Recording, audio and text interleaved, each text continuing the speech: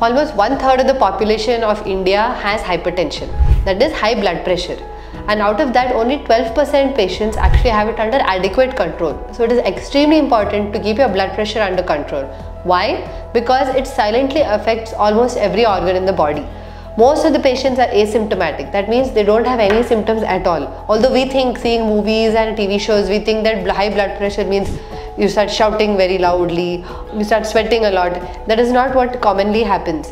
Mostly there will be no symptoms at all, and the blood pressure will be silently damaging all your organs. So it's extremely important to detect it early and keep it under adequate control.